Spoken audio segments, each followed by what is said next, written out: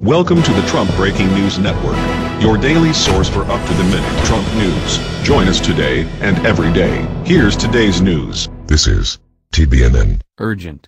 New report exposes 6 top Republicans on George Soros payroll.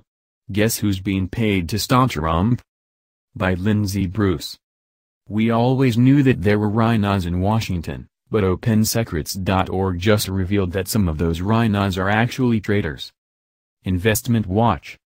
The nonprofit, non-partisan research group based in Washington, D.C., that tracks the effects of money and lobbying on elections and public policy, revealed that while George Soros is responsible for funding Democrats and progressive causes, he has also bankrolled Senator John McCain and a small but select group of other Republicans. Unsurprisingly, all of the names revealed to receive funding from George Soros have a track record of opposition to President Trump.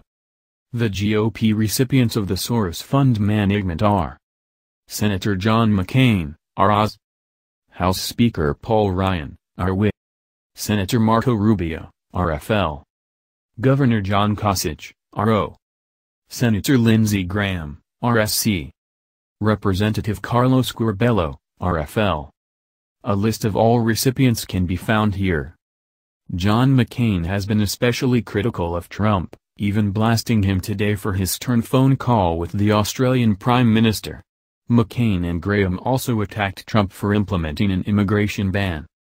"We fear this executive order will become a self-inflicted wound in the fight against terrorism," McCain and Graham said in a joint statement, adding that Trump's executive order may do more to help terrorist recruitment than improve our security.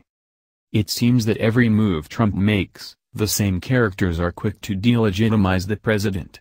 Now it all makes sense." That's the news. Join us here every day. Be sure to subscribe and click the bell. See you next time. This is TBNN.